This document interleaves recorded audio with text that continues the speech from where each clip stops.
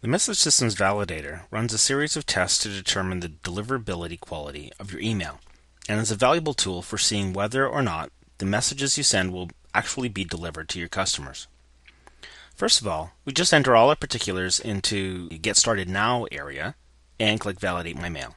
I fill in all my information, everything I need to, and of course we want to stay updated, and we want to validate mail.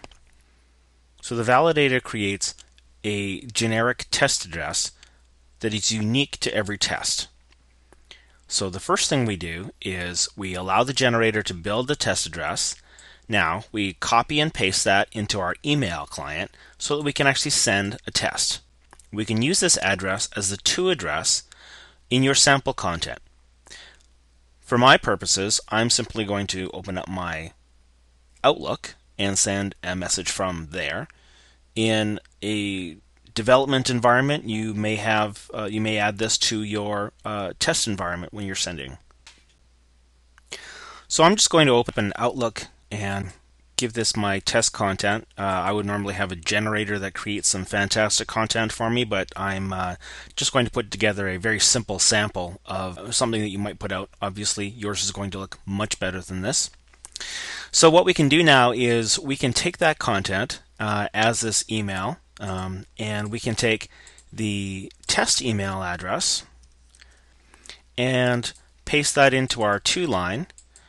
So now what this will do is it will mail this to our validator system. The validator will then look at the message, so we'll also look at tests that your typical ISP would do, like DMARC, DKIM, and SPF, to make sure that you're sending from a valid source, that your network is set up properly, your domain is set up properly, all of your settings and your DNS references are set up properly, and also look at your content and your links to look for things like spam violations and virus issues, and send back an actual report.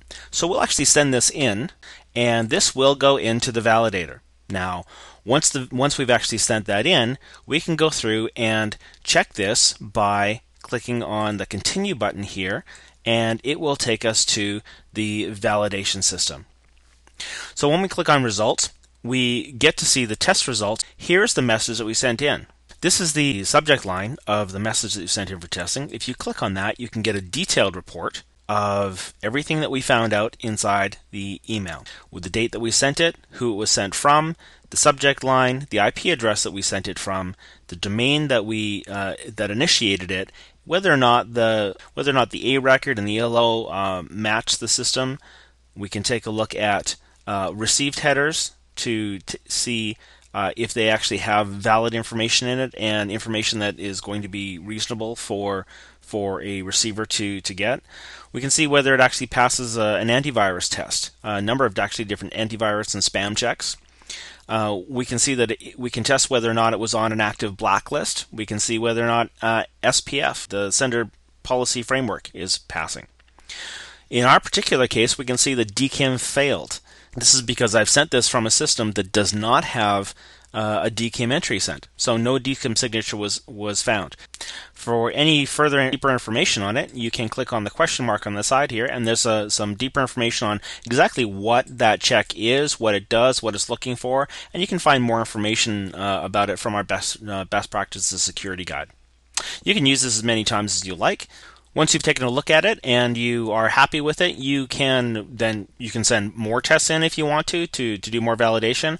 Or if you're happy with those, you may want to share this with your IT team or your mail ops staff to make sure that they're happy with them as well. Right click on that, copy the link address, and you can forward that on in any format that you like to other staff. If you're happy with the tool, feel free to use it as much as you like. Pass it on to friends. Let us know. Send us your feedback. We'd be happy to help you out any way we can. And thank you very much for watching.